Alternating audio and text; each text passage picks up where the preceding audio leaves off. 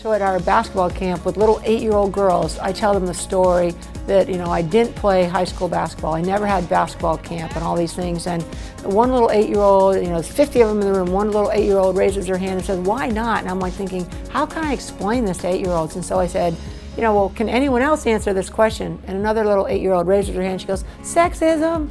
Even as 8-year-olds, we know that, things weren't right and things weren't fair, and that it was really painful as a young girl growing up not to have these opportunities to play, where boys had uniforms, girls didn't.